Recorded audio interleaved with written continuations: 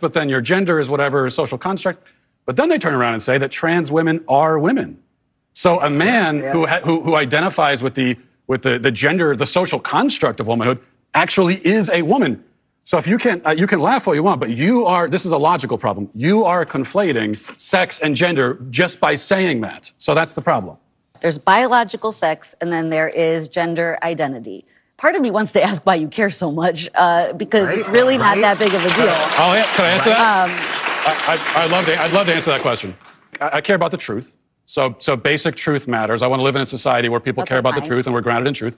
Right. I care about children, and these insane ideas about gender are being foisted on kids, and that bothers me quite a bit. I care about the women who are having their opportunities stolen from them. I care quite a bit, yeah. You are a champion.